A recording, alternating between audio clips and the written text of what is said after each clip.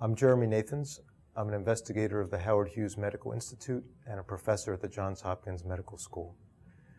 Today, I'd like to talk for a few minutes about creativity in science.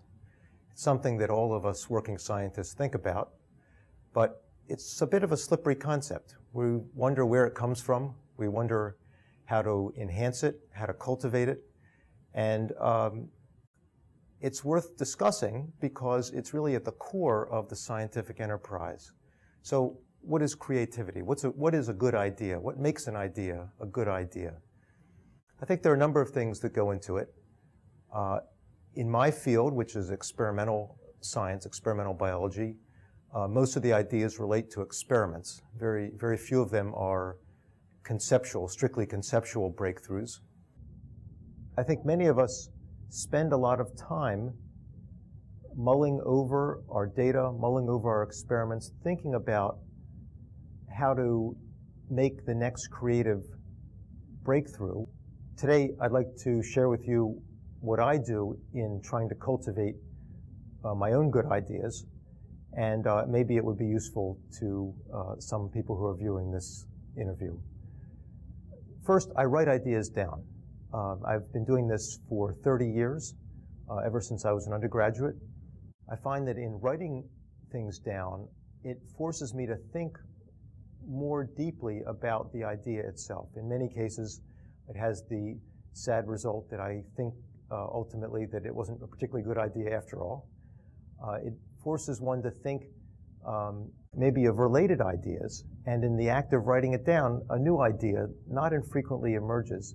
And I think it provides a nice longitudinal record so that you can look back and see that, well, maybe a year ago, 2 years ago, there was this kernel of an idea, and now that I know something more or something new has happened in the field, the idea can evolve in a new and maybe significant way. And related to that, I try as much as possible to talk to other people about my ideas. Again, many of them are, I think, not particularly original or not practical, or for one reason or another are not going to go very far. But simply talking with others about them, it's stimulating, it's fun, and to the extent that additional people are thinking about it from a different angle, they're bringing their own experiences to bear on it, the idea matures. And that, I think, that social aspect of the turning over of ideas is very important. It's certainly been important for me. I think another thing that goes into the mix in thinking about creative ideas is the eclectic body of knowledge that each of us has. And I think it's very important to cultivate one's body of knowledge as a working scientist, not to just read the same things that other people are reading, to think about perhaps technologies that are different, to think about fields that are a little bit orthogonal to the ones that you're working on, and in that way develop your own unique intellectual fingerprint, really, something that's distinct from what other people have brought to the field. Because in many cases, it's the connection between two disparate or more than two disparate areas which one person can make, which maybe is not obvious to others in the field, which is the crux of a good idea. Another thing that I have tried to do over the years is study what I consider to be the good ideas of other scientists, to try to get some sense of how they addressed a challenging problem.